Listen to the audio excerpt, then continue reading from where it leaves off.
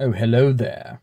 I'm just hanging out on the brightest side street Raleigh, North Carolina has to offer here, and I hear these weird, angry crab noises coming from my phone. It seems that the linked list video stirred up a bit of controversy, a little bit of outrage, a little bit of people who still don't understand linked lists. And what's shocking to me is that there are plenty of people that are like, oh, linked lists are slow, oh, linked lists are never appropriate. This is amazing. If a Rust station does happen to learn about a linked list, learn what it is, learn what it does, learn how it works, whatever, they'll immediately look for some reason that you can't actually use it. So, linked lists. No, they are not appropriate in a lot of scenarios. Yes, there are a lot of comp sci programs that teach linked lists and that really, really shouldn't be teaching linked lists the way that they do. It gets overused because it's a very simple data structure. It's easy to understand. You have a node with a pointer to another node, and that node has a pointer to another node. It's just a chain. It's a one-way chain of items. And this is what makes it so useful, but it also is what makes it so inappropriate.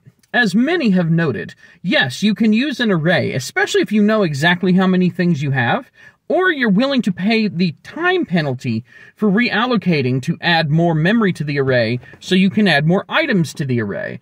Unfortunately, one of the problems with arrays is what if you need to delete something? Well, now you have to be able to track the deleted state, or you need to move items down in the array, which can involve memory copying the whole stupid thing down to collapse through that one little hole you just made. Or, if you're going through a linked list, you take the item and you keep a previous pointer, or you have a doubly linked list, and you go to the previous item, set its next to the item after the one you're deleting, and then deallocate the item you're deleting. Bam! Done. Easy. Very simple.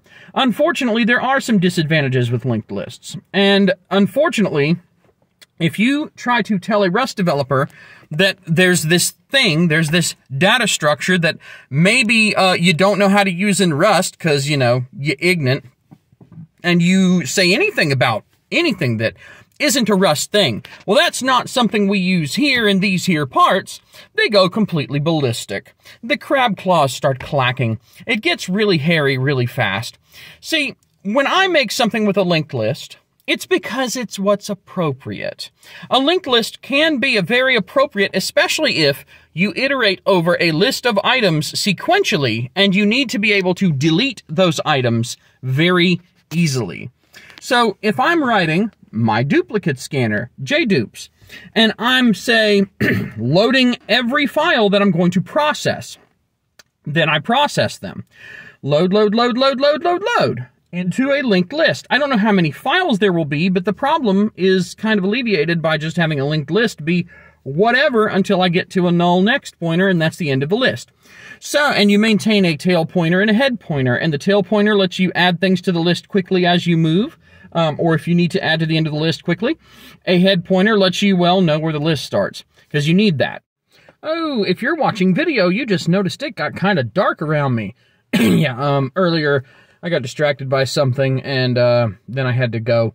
So here I am, late at night, getting back to the clacking. Anyway, the linked list. you would have a list of items, say 10 items, and you load files, get to 10, and then you scan this list of 10 items, and say file number 4, it meets exclusion criteria. You do some early exclusion. For example, let's say that you only want files that are newer than January 2025. And this is from 2022.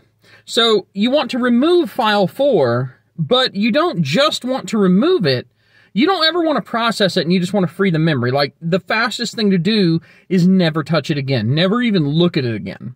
So because it meets the absolute exclusion criterion of it's too old, you're on 4, you've got a previous pointer to 3, you've got the next on 4, which goes to 5. So you take this, link it to this, deallocate everything for this. Now you have a list of 9 items. Granted, they're not sequential in memory, but you didn't have to do any kind of memory copying to get rid of this item. And especially if you're going to potentially be dealing with a lot of these deallocations, at some point, it's not worth the amount of time it takes to do memory copies to deal with arrays. Basically, if you have all these holes in an array, like say you have a way to tag something, which means storing more information, by the way, it means storing some kind of, say, integer, which expands the size of your data structure that says, hey, this one's unused. Even if you do that, where you just leave holes so you don't have to reallocate an entire array, you still, the linked list will be faster just because you're not expanding every data structure to include that. Now, if you're lucky, your data structure may include, say, a pointer, in this case, directory name, that's never null if there's a directory name. So you can indicate that a slot is unused by setting that pointer to null. The problem is you do still have to, every single item that you touch, you'll have to perform a, hey, is this pointer set to null or not comparison, which means a read of that pointer or any integer, anything. It still means you have to read that data and look at it, run some instructions over it for every item in a list. Now, forget 10. Make it 1,000,000. And this is no joke. JDupes, there are people who process billions of files with JDupes. This is not the most common use case, but let's just say, as an example, because it's not unheard of for an enthusiast to have a lot, let's say there's 1,000,000 files, okay? And you have an array. Do it the Rust way or whatever. But you have an array. You got two options. You can reallocate to push down, or you can mark things as unused. Those are the easiest ways to deal with, I need to delete something from an array. Let's say we see that reallocate takes up a lot of time, but it's a one-time operation for each delete. If you have a lot of deletes, just the reallocate, which means copy, copy, copy, copy, copy, you'll spend most of your time just copying memory around. But if you mark them as deleted, well, now you've necessitated 1,000,000 integer checks for every time you iterate through. And then, to make matters worse, see, a lot of people go, oh, linked lists are stupid, use arrays, but then they don't understand that the whole beauty of a linked list is you can completely sever the item from the list, not just leave an empty slot. So, in the name of efficiency, if you have empty items in an array, you either have to scan the array for an empty item to put something in if you want to be memory efficient, or you can throw the memory away and just keep adding at the tail, which is memory inefficient, or if you're really, really smart and clever, you'll make some kind of list, a free list, if you will, of array items. Oh, guess what a free list is? It's at a minimum a list of indices into the array. Now you have to maintain this other data structure. Or you could just remove it because it's a linked list and not care. Now, granted, there's different cache performance based on what you do. The whole cache line thing that I discussed, that could be a pretty big problem. I mean, it could be a very big problem, but it depends on your data. It depends on what you're doing. If you're going to be throwing a lot of random items out of the list and you have no idea what, but you know it could be a big amount, it might make a lot more sense to do a linked list than an array. But this concept blows the minds of Rust people. Because let's just be honest, the vast majority of people who program in Rust are not great programmers. A lot of them aren't even good programmers. And the same could be said about any language. Almost any language. The truth is, C is an unforgiving bastard to some extent. A lot of the beauty of C is also the horror of C, which is the beauty and horror of Unix in general. Unix systems, it was said a long time ago that the rite of passage for a Unix system administrator was accidentally typing rm-rf/ and nuking your entire system and having to restore from the backups you may or may not have been successfully doing. And that the same sort of brutality is inherent in C. And yes, I can understand why people looking at that going, oh, that's so terrible. Why should we have to cause so much damage to learn something? Well, the thing is, if you're in a playpen and you can't break any of your toys, you never learn to be gentle with toys. So if you're ever in a situation where maybe you need to take some care, even if it won't break them, something bad might happen, like, I don't know, maybe you find a way to get your toy stuck in the playpen net, and you end up clocking your head on it and going to the hospital with a serious concussion. The baby analogies are getting old, but that's kind of the problem with Rust. Rust sort of, it's like plot armor to these people who think that they're so great. They look at something like a linked list. It's not the Rust way.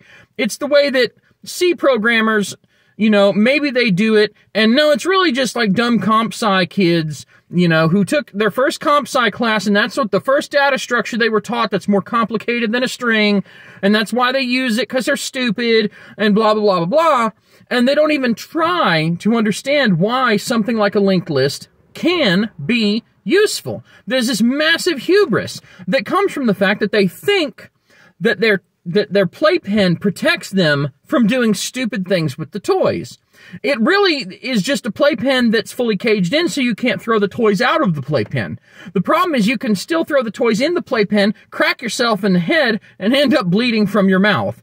That's sort of the problem with, say, UUtils on Ubuntu. I've mentioned this before too. Wrecking Ubuntu to the point that it can't update, and I know it's like Ubuntu. If you really want to correct me on pronunciation, and that's your gotcha for the C language sucks, boy oh boy are you like 8 years old and useless. But anyway, Rust programmers have a tendency to think they're better than they are. They have a very severe problem where they tend to have Dunning-Kruger syndrome about their skill level. Now, I don't pretend like I'm some sort of amazing motherfucker. I am not amazing. In fact, I am probably a mediocre to good C programmer. I am nowhere on the level of like major kernel developers or the people that work on the C compilers. I am not going to pretend like I am skilled on that level, because I am not. What I would say that I am not, however, is a bad programmer. I do make mistakes. Everyone makes mistakes. But if Rust proves one thing, and one thing only, it's that you can make stupid mistakes regardless of your programming language. And just because your programming language has the word safe thrown around a lot, doesn't mean that you can't punch yourself in the face with it. I like the old jokes about how like different languages are different ways of shooting your foot off with a shotgun. Like C++ gives you a whole cluster of shotguns and you shoot all of them at once in the hopes that it'll somehow hit your foot, or just, I don't know. But you can look that stuff up. I don't know if search engines will still return such things because, oh, we have to live in a padded cell even though we're adults. Oh, brutality like that is so terrible, even though, you know, some of these Mortal Kombat games now are more gory than horror movies. But anyway, I'm getting kind of old because this light here isn't real, and it's giving me a false tan, and it's drying out my face, which is more than I can say for Rust programmers, because their eyes are beaming bright with hatred for people like me who are like, hey, dude, you know what? Don't run around telling me your language is so friggin' great. Your language is not great. Okay, you've got some stuff. You got some modern toys. Like, you're driving a newer car, but you have a higher interest rate, okay? You're paying more in payments. You know, oh, your car is so safe. But you know what? That guy with the Carolina squat lifted SUV, he's going to kill you the same way he's going to kill me. You think that you're safe because you're using Rust. You think it's some sort of padded room that you can go psycho in, that you can exhaust your borderline personality disorder in, and then maybe pretend like you got something useful done at the end of the day. It's not. There are people who use Rust to write good stuff, and they actually do a good job. I don't know why they would go through so much trouble to give themselves massive ass pain, but that's their choice. And that's not the choice that I would personally make. I think that there are good programmers out there that write code in Rust. But I do not think that there are good Rust programmers. I think that if you consider yourself to just be a Rust programmer, if that's part of your personal identity, you probably are not actually a good programmer at all.